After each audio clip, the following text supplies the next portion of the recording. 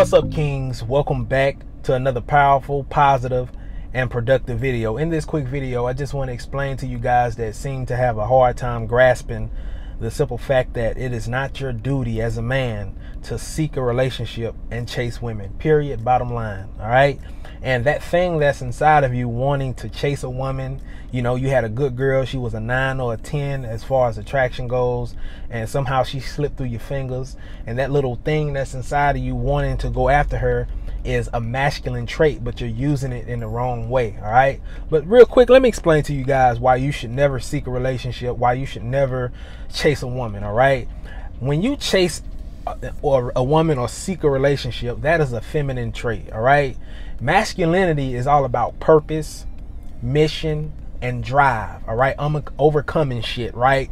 Blasting through barriers and all of that shit, right? That's why I love survival games. That's why I love mission type games like Grand Theft Auto or zombie games where I gotta survive and overcome. You know, I'm drawn to those games because that's the masculinity within me seeking expression, all right, through some type of outlet, right?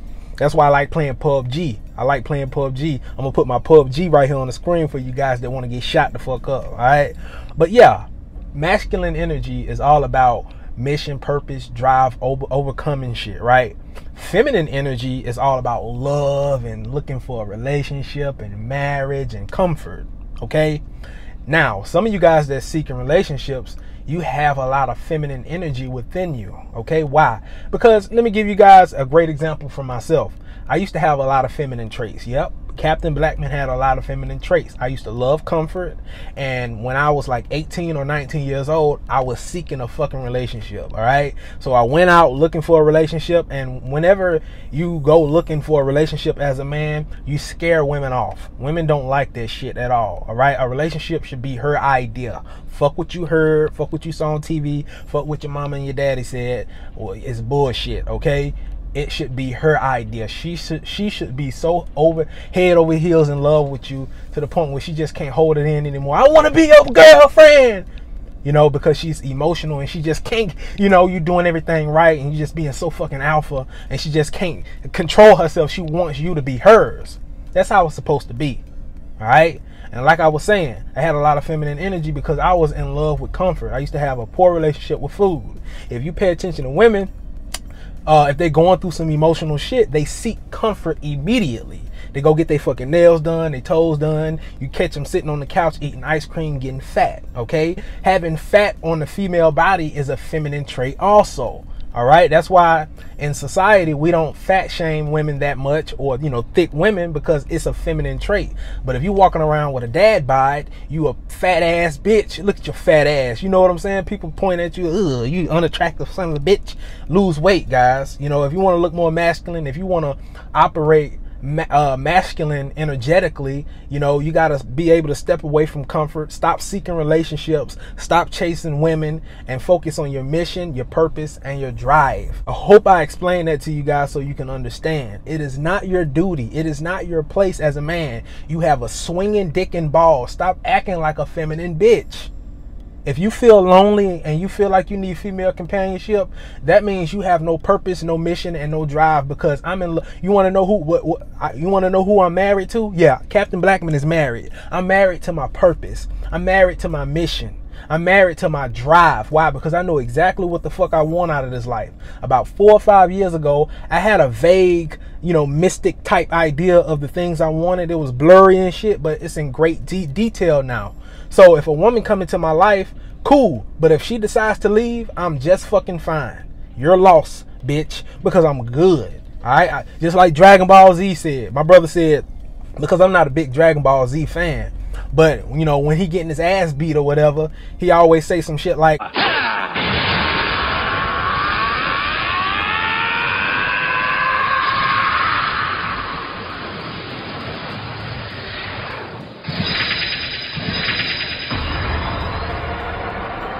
if you want a challenge, how about my final form?